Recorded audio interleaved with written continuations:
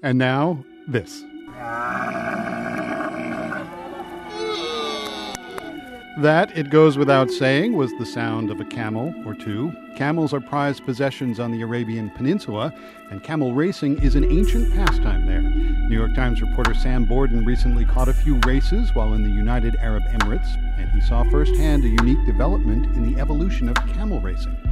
It's been a part of the Arabian culture for centuries, and in the last 30, 40 years it became significantly more popular as sort of a formalized sport in the United Arab Emirates. They built racetracks with grandstands and a lot of the things you might see at a horse racing track in America. But in the beginning, they were using oftentimes children from other countries like Pakistan or Sudan, as young as even 2 and 3 years old, to be the jockeys on the camels because they were so light. And obviously, from a human rights perspective, it was terrible.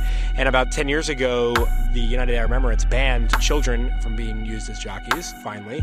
And they developed a robot. They're using these tiny robots that are fashioned from pretty much anything you could find in a hardware store.